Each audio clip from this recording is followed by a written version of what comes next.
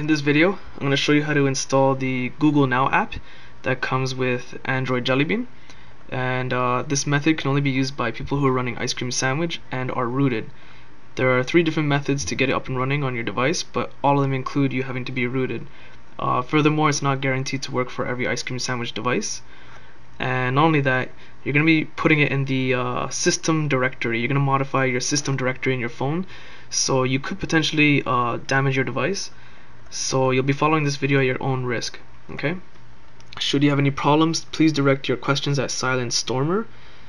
He is the developer, he or she rather, and post in this thread, which will be in the description for this link for this thread. Okay. And like I said, there are 3 different methods. One is via recovery, which I'm not going to do. One is renaming it and then just simply installing the app. And then there's another longer way, but it's more likely to work for you. Okay, so in order to do the method that I'll be doing, you need to download, where the heck's my mouse, the first link, only the APK download. Okay, if the file is not working or the download is not working, please let me know and I'll try to update the link as soon as possible in the description. So yeah, so once you got the APK file on your phone, you're gonna go over your phone.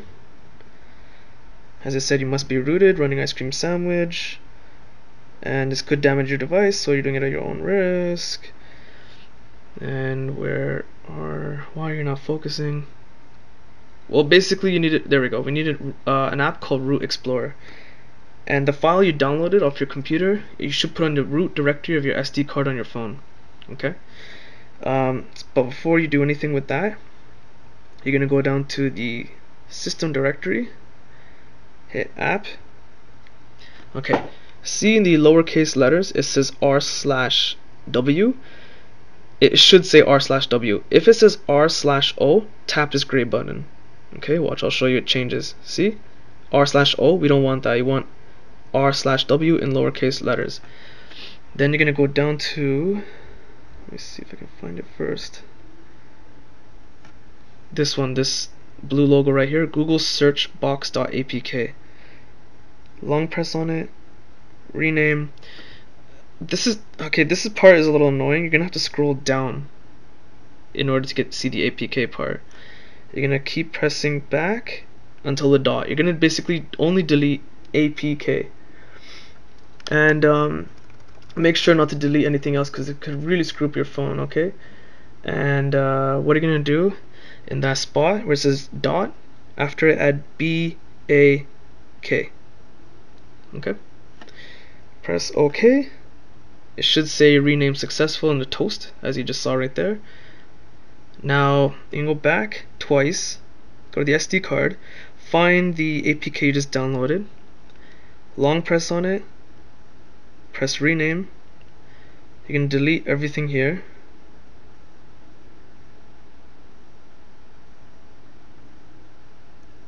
And then here, you're gonna rename it to Google search box dot, and now it should be APK. Oops. Okay. The problem is the box is so small, you might not be able to get the entire correct spelling, and my camera's being annoying with focus. So what I'm gonna do is put this exact spelling in the description.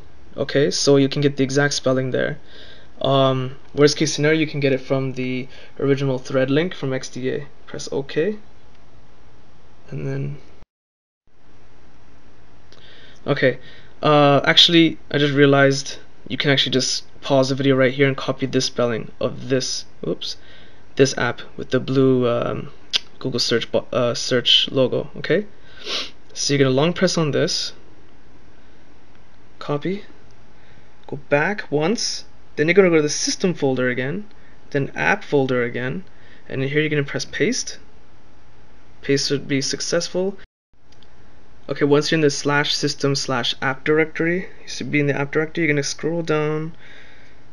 Okay, so there's Google Quick Search Box.back. You're not going to touch that. You're going to do the one you just pasted in here, Google Quick Search Box.apk. Long press on it. Man, I keep doing that. Long press on it. You're gonna hit permissions. You're gonna change it to look like this. Okay, so if you have to pause the video here, this is what it should look like. Press OK, and it should give you a toast permissions changed successfully. You're gonna back and basically restart your phone at this point, and then we'll continue from there. Okay, so I just restarted my device, and we're gonna try to make this Google Now app up and running. Simply tap the search button. This is where usually we get a Google search dialog box, but this is Google Now, so it's working. So far so good. Discover new now, blah blah blah, and it's gonna ask you for like a whole bunch of information and examples. Before I continue that, there is something that the developer did mention, and that actually let me just show you the prompt warnings. Okay, things that don't work right now. Known issues is you can't exit the app using the back button on Google Now card screen, so you might not be able to use the back button properly. Okay. Sometimes cannot submit a typed search query, and voice search does not work, and most likely will not be working because it's probably kernel specific to Android Jelly Bean. So if you're running Ice Cream Sandwich, voice search may never ever work, but who knows? People have pulled off some weird things in XDA.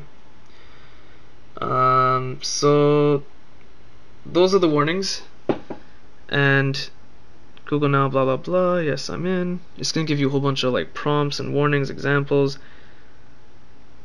So here it is. It knows my city, but it's showing American style. Let's see what options we have in here.